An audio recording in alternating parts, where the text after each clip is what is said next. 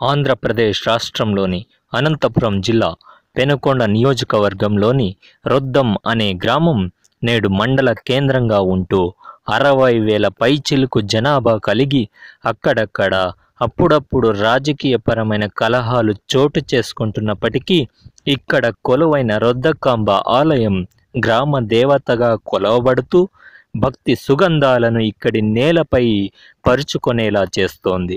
అలాంటి రొద్దకాంబ ఆలయ విశిష్టత గురించి ఈ వీడియోలో తెలుసుకునే ప్రయత్నం చేద్దాం. క్రీస్తు శకం 1336లో హరిహరరాయలు, బుక్కరాయలు అనే ఇద్దరు అన్నదమ్ములు కలిసి స్థాపించిన విజయనగర సామ్రాజ్యంలో సంగమ, సాళువ, తుళువ, ఆరవేటి అనే 4 వంశాలకు చెందిన గొప్ప రాజులు పరిపాలించిన దక్షిణాపథంలోనే రొద్దం అనే నేటి ఈ మండల కేంద్రం ఆనాడు రౌద్రపురిగా, రొద్దనాడుగా పిలువబడేది. తుళువ వంశానికి చెందిన శ్రీకృష్ణదేవరాయల ఏలుబడిలో కూడా మన రౌద్రపురి ఎంతగానో విరాజిల్లింది అని చెప్పడంలో ఎంత మాత్రం అతిశయోక్తి లేదు.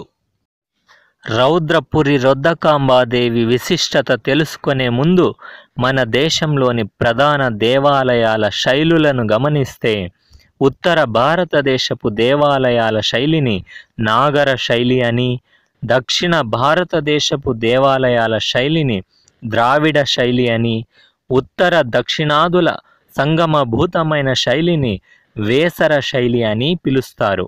ఈ 3 శైలులను తిరిగి 4 వర్గాలుగా విడదీసి యోగ, భోగ, వీర, అభిసారిక అనే విభాగాలుగా చేశారు. ఇందులో చివరిదైన అభిసారిక శైలి అంటే ఇలాంటి దేవాలయాలు తాంత్రికమైనవిగా ఉంటాయి. ఇవి చాలా మటుకు ఊరి చివర్లో, ఊరికి దూరంగా ఉంటూ వీటిలో ఎక్కువగా 12వ శతాబ్దానికి చెందిన కన్నడ నాడుకు చెందిన విశ్వగురు శ్రీ బసవేశ్వరుడు స్థాపించిన వీరశైవ లింగాయత్ సంప్రదాయపు వీరభద్ర, భద్రకాళి, భైరవేశ్వర, భైరవ వంటి దేవాలయాల కోవలో స్థాపించబడిందే మన రౌద్రపురి రొద్దకాంబ ఆలయం కూడా అని చెప్పవచ్చు. అంటే కొన్ని శతాబ్దాల క్రితం వీరశైవ సంప్రదాయపు భద్రకాళి ఆలయంగా ప్రసిద్ధికెక్కిన ఈ ఆలయం నేడు రౌద్రపురి రొద్దకాంబ ఆలయంగా విరాజిల్లుతోంది. రొద్దకాంబ ఆలయ పరిసరాలలో ఉన్న శాసనాన్ని శ్రీ అడవుల శేషగిరి రాయుడు గారి సహాయంతో లైవ్లో మొబైల్ ద్వారా వీక్షించిన ప్రఖ్యాత విశ్రాంత పురావస్తు శాఖ ఏడి మాన్యశ్రీ విజయ్ కుమార్ జాదవ్ గారు అది 10వ శతాబ్దానికి చెందిన శాసనమని, అందులో కన్నడ భాష ఉందని, అయితే లిపి మాత్రం కన్నడ, తెలుగు కలగలిపి ఉందని అభిప్రాయం వ్యక్తం చేశారు. ఆయన చెప్పిన దానిని బట్టి ఈ రొద్దం అనే గ్రామం మొదట ఎల్లోరా వంటి గొప్ప నిర్మాణాలు చేపట్టిన ఇప్పటి మహారాష్ట్రలోని మాన్యకేతాన్ని పరిపాలించిన 10వ శతాబ్దానికి చెందిన రాష్ట్రకూటుల ఏలుబడిలో కూడా ఉందని అర్థమవుతోంది.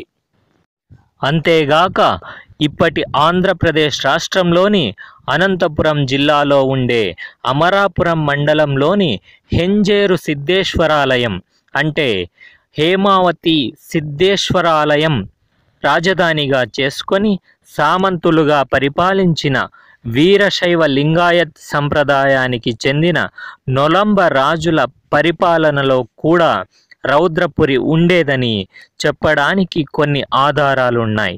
అదేవిధంగా 11వ శతాబ్దానికి చెందిన కళ్యాణి చాళుక్యుల సామంతులు మలయనూరు రాజధానిగా పరిపాలించిన తెలుగు చోళుల ఏలుబడిలో కూడా, ఆ తరువాత హొయసళులు విజయనగర పరిపాలనలో కూడా రొద్దకాంబ ఆలయం ఎంతో ప్రసిద్ధి చెందిందని చెప్పవచ్చు.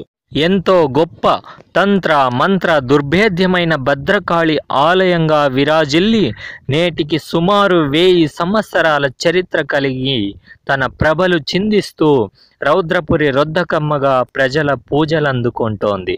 ఇంత చరిత్ర కలిగిన ఈ ఆలయం యొక్క గర్భగుడి నేడు శిథిలావస్థకు చేరి మౌనంగా తన భక్త కోటి సంకల్పం కోసం ఎదురు చూస్తోంది.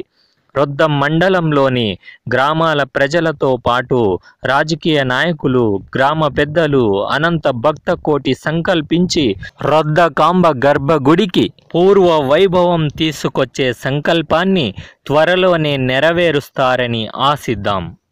రొద్దకాంబ ఆలయ ప్రధాన విశిష్టత ఏమిటంటే ఇక్కడి ఆలయ ప్రధాన అర్చకులుగా మహిళలు ఉంటూ వస్తున్నారు. ఇది తరతరాలుగా వస్తున్న సంప్రదాయం. ప్రధాన అర్చకురాలిగా నియమింపబడిన మహిళ ఆమె సుమంగళిగా ఉన్నంతకాలం ఆ ఆలయ ప్రధాన అర్చకురాలిగా కొనసాగుతారు. ఆ తరువాత అదే వంశంలోని వారసుడికి వివాహం జరిపించి ఆ వారసుడి యొక్క సహధర్మచారిణిని ఆలయ ప్రధాన అర్చకురాలిగా వివాహ సమయంలోనే గ్రామ పెద్దల సమక్షంలో, భక్త కోటి సమక్షంలో పట్టాభిషేకం చేయడం జరుగుతుంది. అప్పటి నుంచి ఆ మహిళ ఆలయ ప్రధాన అర్చకురాలిగా తాను సుమంగళిగా ఉన్నంతకాలం కొనసాగుతారు. ప్రస్తుతం రొద్దకాంబ ఆలయ ప్రధాన అర్చకులుగా శ్రీమతి సుజాత, శ్రీ పూజారి ప్రసన్నకుమార్ స్వామి దంపతుల జ్యేష్ఠ పుత్రుడు చిరంజీవి జగదీష్ మరియు ఆయన సహధర్మచారిణి సౌమ్యశ్రీ గారు ప్రధాన అర్చకులుగా నియమింపబడడం, పట్టాభిషిక్తం కావడం జరిగింది. మన పురాతన సంప్రదాయాలను, ఆచారాలను, ఆచార వ్యవహారాలను, కళలను, దేవాలయాలను కాపాడుకోవాల్సిన బాధ్యత మనందరి భుజస్కంధాలపై ఉందని తెలియజేస్తూ ఈ వీడియో నచ్చినట్లయితే లైక్ చేయండి, షేర్ చేయండి. నా ఉదయ్ కుమార్ బిఆర్ అనే యూట్యూబ్ ఛానల్ని సబ్స్క్రైబ్ చేయడం మాత్రం మర్చిపోకండి. Thank you very much.